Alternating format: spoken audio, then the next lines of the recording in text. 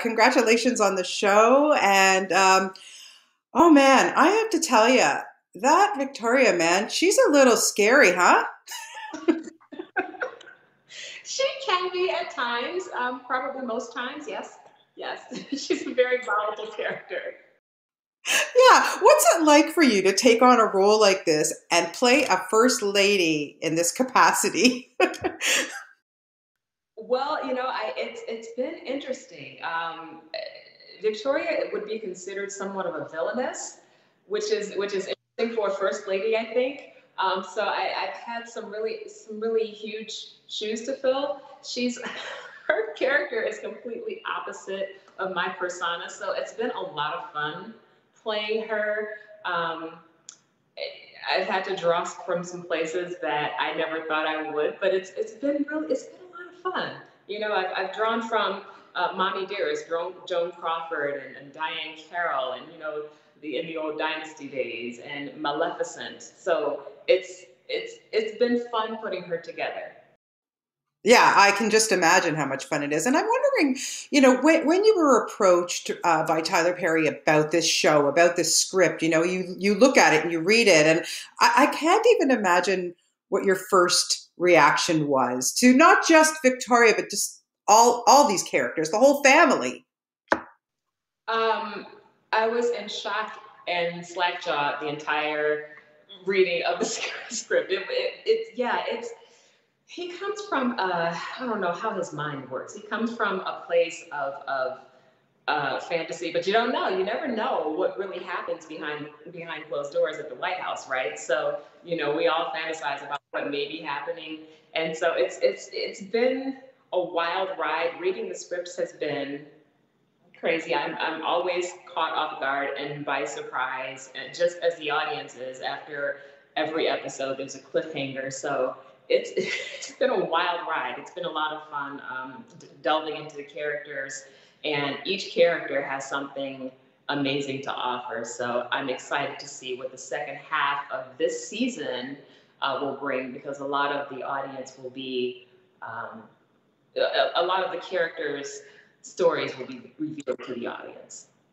Yeah, absolutely. Now, I want to ask you a little bit about Tyler Perry because I just honestly, I've interviewed him many times. He's just a wonderful man, but he is so brilliant. Like he has so many shows on the go, so many, and then his movies, and then, his charity work and everything that that man does is just extraordinary. What is going on behind that brain? Well, I don't think much sleep happens. Uh, and it's interesting that you ask that, because I think that to myself all the time. Like you said, he is brilliant and he is a visionary. I know he pulls from a lot of personal experience, but I know that he is also very culturally aware. He's very politically aware. And so he pays attention to everything. He reads a lot. He studies a lot of different areas that most people probably wouldn't even consider. So he has a lot to pull from, and he's just very imaginative. So his stories are original, and his creativity is awesome. Yeah, and just to be, working around him, I can't even imagine what that's like. It is truly inspirational. He's very hands on, and like I said, he is a visionary, and he's been a mentor to me. I've learned so much from him, and he's a lot of fun too. I don't you've interviewed him, so I'm sure you know. He has an amazing sense of humor, but he also has an incredible business mind that we've all learned a lot from.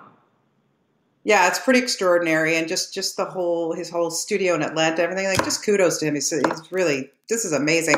I find it this ironic that we're gonna get the part of the next season. It's coming out the same day that the Michelle Obama documentary is coming out, and I don't know if you've had a chance to see it. It's coming out on Netflix, and it follows her book tour, Becoming, and it just you watch that woman and you just go, God, do I miss her.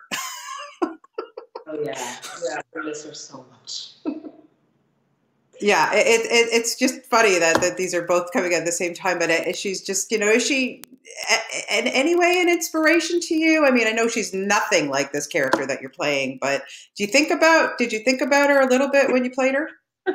No, not at all. I didn't want for Victoria to be associated, and I didn't want her to be associated with any previous first ladies, other than perhaps her fashion sense. But she's in a league all her own, so I haven't drawn any any inspiration from any other first ladies at all. Got it. Got it. No, for sure. That's kind of good to hear, actually, when you see Victoria. Yeah, I get it. You also have such a great, I know, musical career, such a great talent with your music. Is that, are you doing anything with that? Are you, while you're quarantined, are you doing music? Where's that going? It's so interesting that you say that. Since we've been, inside, I've tapped more into, exercising my vocals more. I've kind of gotten away from music. And it's something that I've really been thinking about getting back into, at the very least, musical theater. So I think I would like to tap back into that.